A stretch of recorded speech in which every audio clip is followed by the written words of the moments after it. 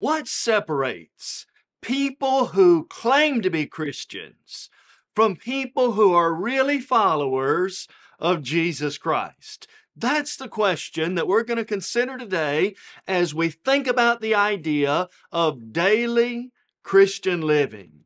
Our Lord said in Luke chapter 9, verse 23, "If any man desires to come after me, let him deny himself, take up his cross daily, and follow me."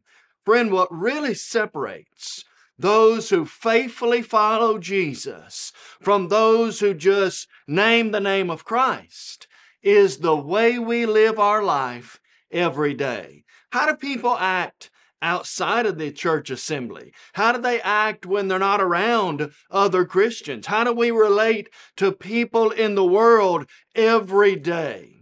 That's what Christianity is all about. And so we hope you'll stay tuned as we're going to think more about the idea of daily Christian living. To destroy the works of the evil one, and the kingdom of darkness with light, and to rescue men from the law of sin. This is the gospel of Christ, to proclaim good news unto the poor. The Gospel of Christ, spreading the soul-saving message of Jesus. And now, Ben Bailey. This is the gospel of Christ. We're so glad that you've joined us for our study today.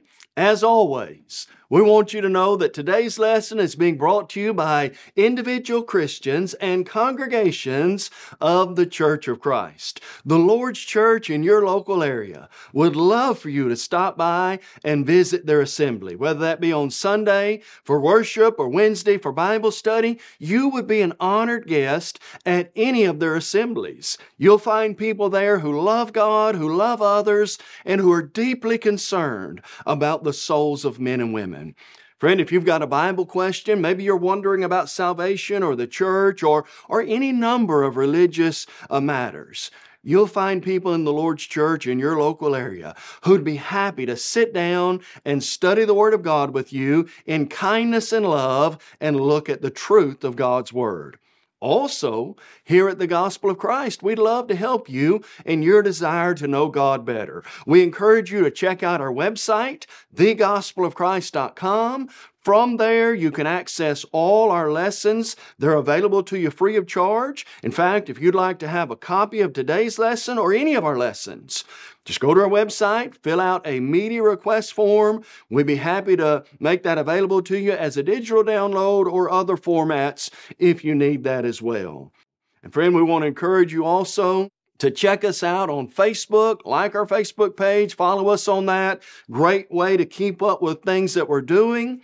And then, of course, in our fast-paced world today, where everybody's got a smartphone, we want to encourage you to check out the Gospel of Christ app that's available in the respective Play stores. You can get it there, and it's a great way to keep up with our new lessons, what we're doing, and just so that you can know how we're trying to spread the gospel and reach people with the news of Jesus Christ. And as always, we want to thank you today for joining us for our study. Hope you've got your Bible ready. Let's look to the Word of God together. What does it mean to live for Jesus Christ every day of our life? Well, as we mentioned, Jesus taught us that we've got to take up our cross and follow Him every day. But let's think about that verse in Luke chapter 9, verse number 23, and let's examine the different parts of that verse to really get an idea of what daily Christian living is all about. Here's what Jesus said. Notice Luke chapter 9,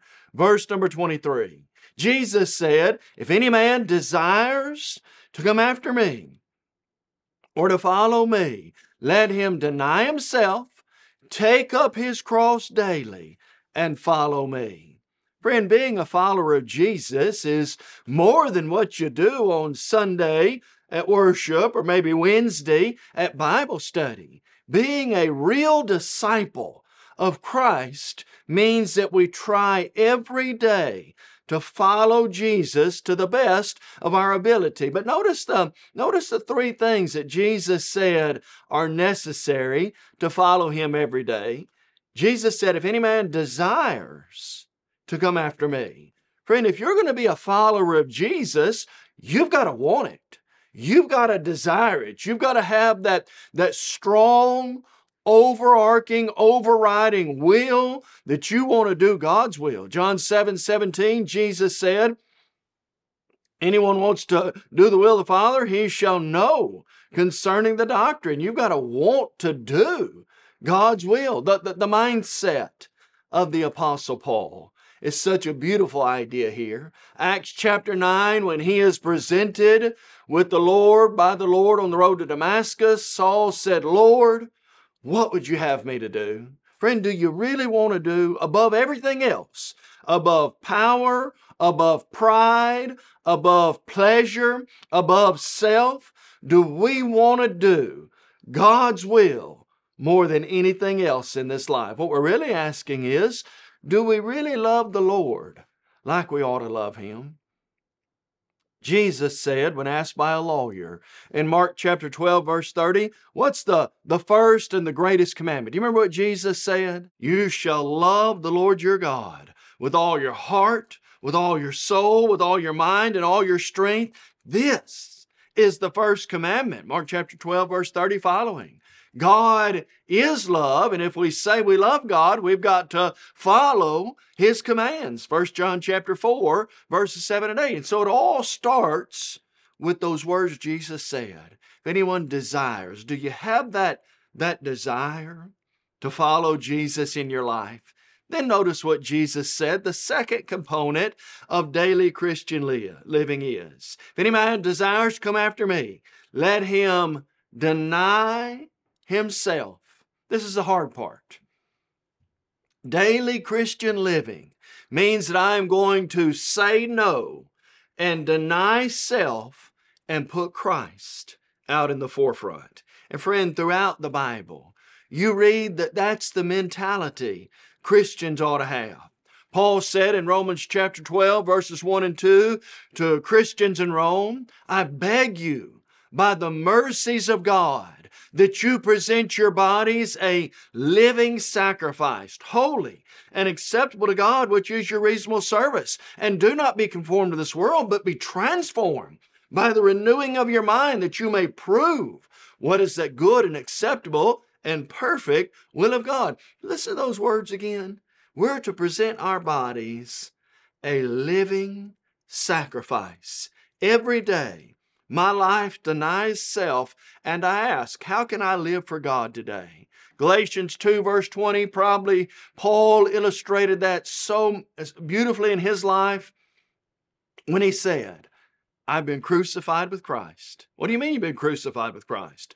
It's no longer I who live. Christ lives in me. And the life which I now live in the flesh, I live by faith in the Son of God who loved me and gave Himself for me. Paul could truly say, I die daily. 1 Corinthians 15, verse 30. He crucified that old man, and now his life was all about living for God. For to me, to live is Christ, and to die is gain, Paul would say in Philippians chapter 1, verse number 21. And so maybe in your former life, you used to be involved in fulfilling all kind of various pleasures or lust of the flesh. Maybe you were involved in drunkenness. Maybe it was drugs. Maybe it was sexual immorality. Maybe it was all about fulfilling the desires of the flesh. If I'm going to deny self, I've got to learn to say no to self. That's not, God doesn't want me to walk around in drunkenness, Ephesians 5 verse 18. God doesn't want me involved in sexual immorality, 1 Corinthians 6 verses 19 and 20. It's not about fulfilling every desire that I can have. Maybe you used to talk in a certain way that wasn't what God wanted. Maybe you said those 4-letter words that God doesn't want you to say. Ephesians chapter 4 verse 29, Colossians chapter 3, the Bible clearly teaches in Colossians 3:8 that let no filthy communication come out of your mouth. And so maybe our speech wasn't what it used to be. And maybe that impulse sometimes is still there. I've got to learn to bring every thought into captivity unto the obedience of Christ. Maybe you weren't used to worshiping God faithfully. Maybe you've never done that, or maybe you were used to putting other things first on the Lord's Day. We need to learn that part of living faithfully is I need to worship God faithfully. John 4 verse 24, Hebrews chapter 10 verse number 25. And so the first two aspects of daily Christian living is I've got to want it. I've got to have that desire. And then there's got to be a denial of self. But notice the third one. Jesus said, you've got to have a dedication to follow Him. If any man desires to come after me, let him deny himself, take up his cross daily, and follow me. Friend, the idea of taking up the cross was sometimes looked at as a sign of shame. Sometimes when we think of the cross, we think of maybe some burden that a person has to bear. It represents Christianity and all that Jesus suffered and did and what we carry in this life. Jesus said, you've got to take up your cross every day and follow me.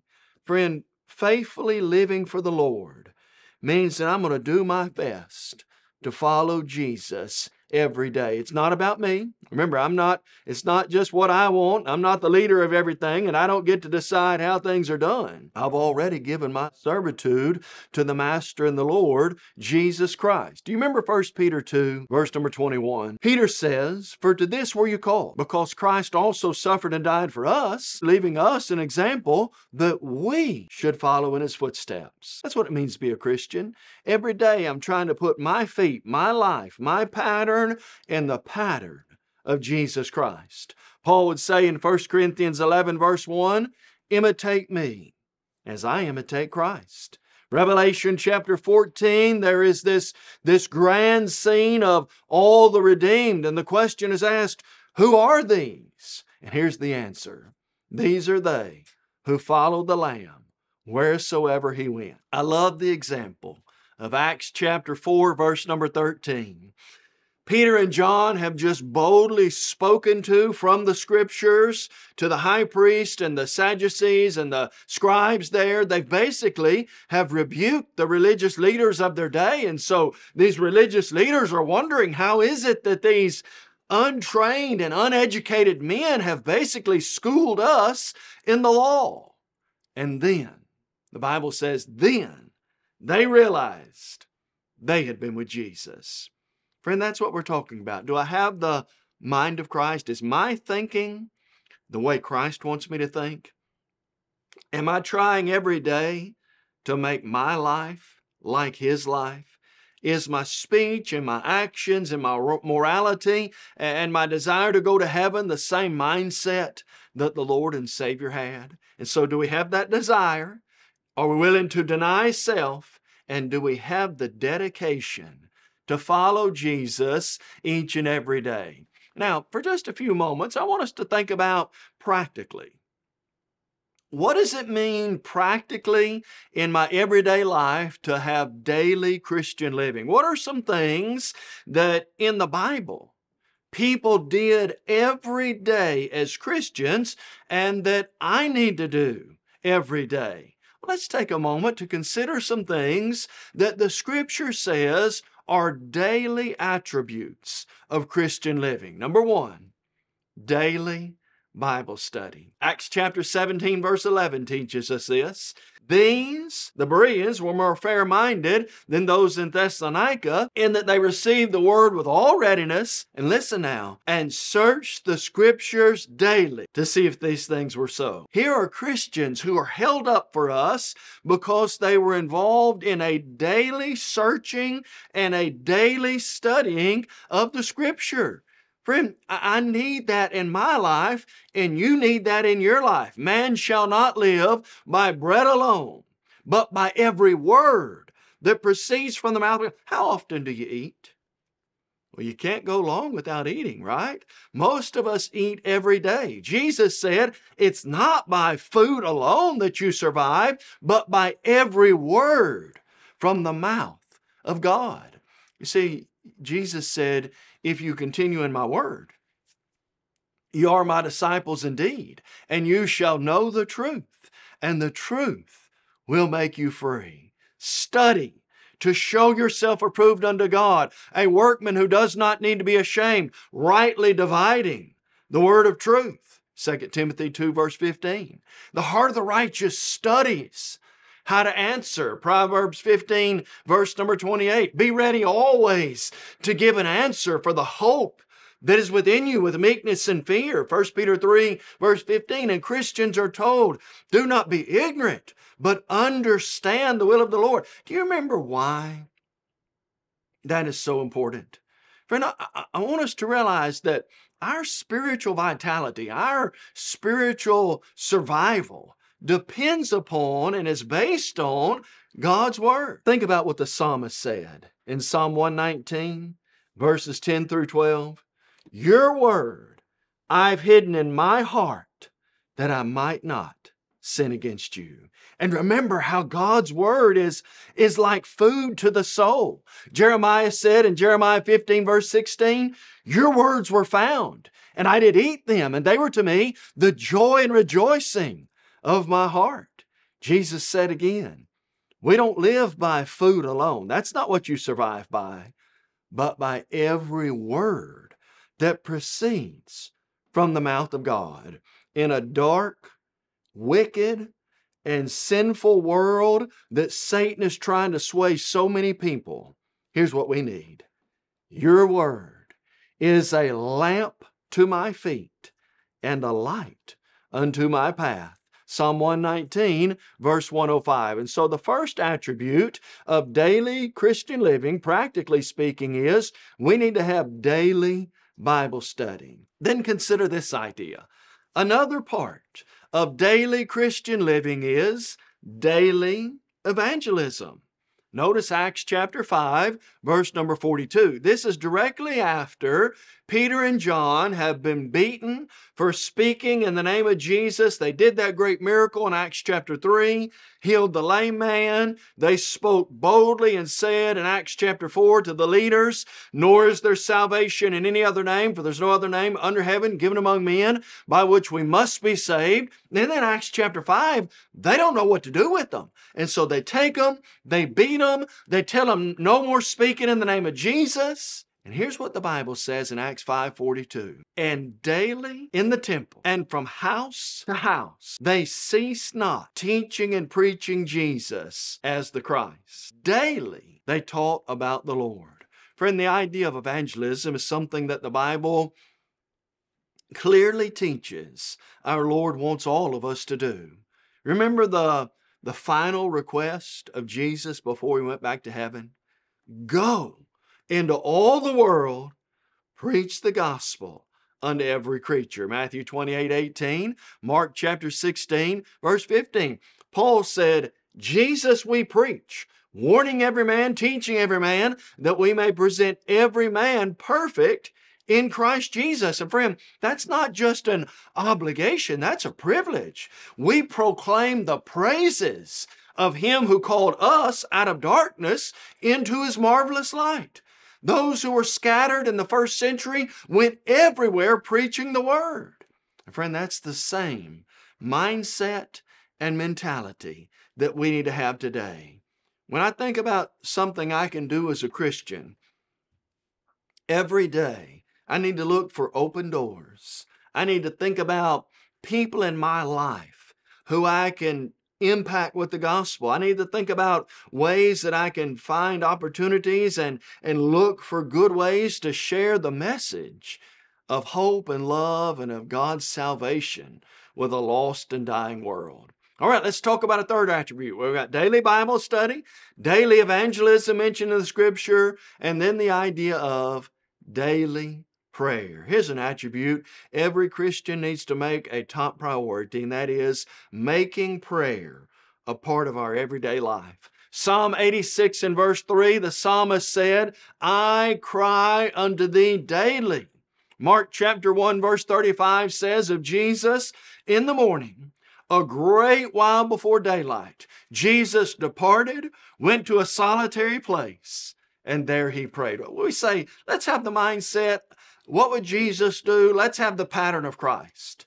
Jesus got up early, got away from the hustle and bustle of life, and took time to start every day with prayer.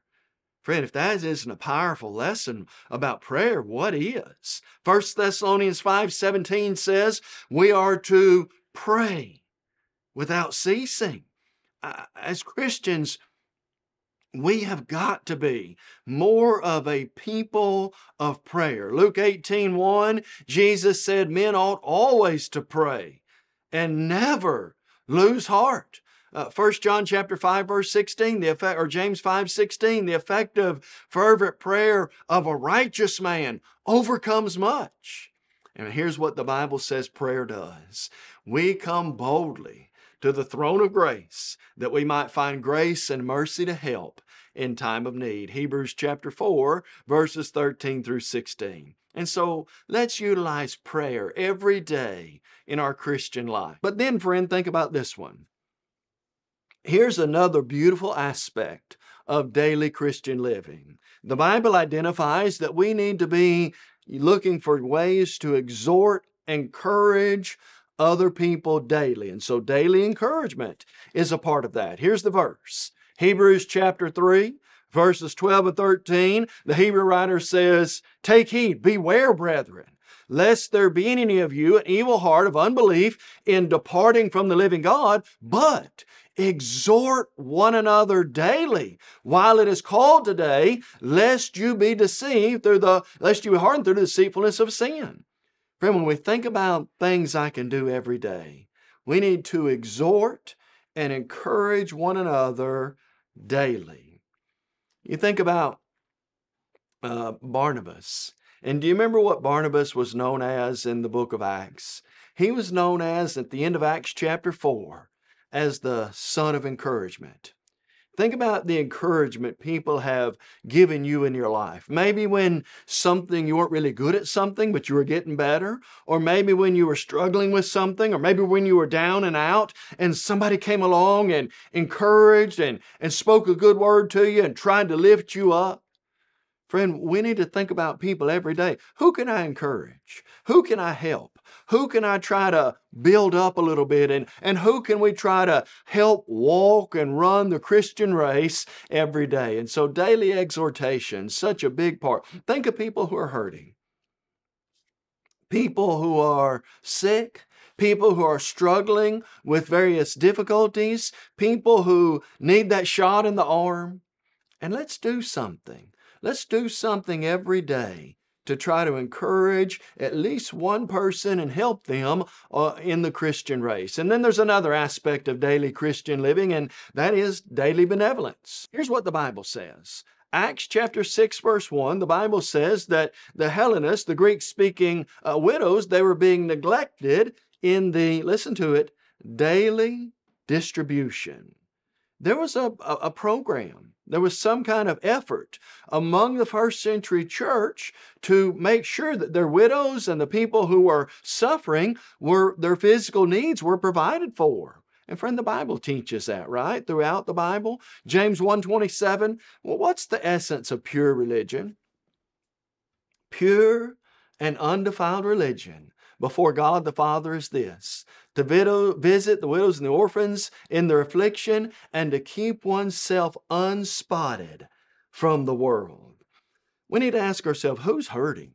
Who maybe doesn't have the food that they need to eat? Who doesn't have shelter? Who doesn't have clothing? Friend, what separates real Christianity from those who just talk the talk is, are we willing to get our hands dirty? Are we willing to help the poor? Are we willing to feed the hungry? Are we willing to aid those who are sick and afflicted? Think about the life of Jesus. Isn't that what he did? Those who were sick, Jesus healed them. Those who were hungry, Jesus fed them. Those who were poor, Jesus helped them. If I'm really going to be a Christian every day, I can't turn a blind eye to people who are hurting and sick and in need and not do something to help them. And so, friend, here's what we consider today. As I think about my life, as you think about your life, let's ask ourselves, do we really have that desire? Do I want more than anything else to follow Jesus? Do I want it bad enough that I'll deny myself? Am I willing to say, no, you can't do that. You can't have that. That's not holy and that's not right, and you can't participate in that. Will I say no to self to follow Jesus? And then will I be dedicated enough to take up my cross and follow Him every day? And if so, will I make Bible study, prayer, evangelism, benevolence, and all the good things that we talked about a part of my life? My friend, it isn't enough. Anybody can claim they're a Christian, right? Matthew 7, verse 21, Jesus said it's not everybody that looks up into heaven and says, Lord, Lord, that's going there, but he who does the will of my Father in heaven. Anybody can claim to be a Christian. Anybody can put on a suit and tie or a fine clothes and go to a worship assembly.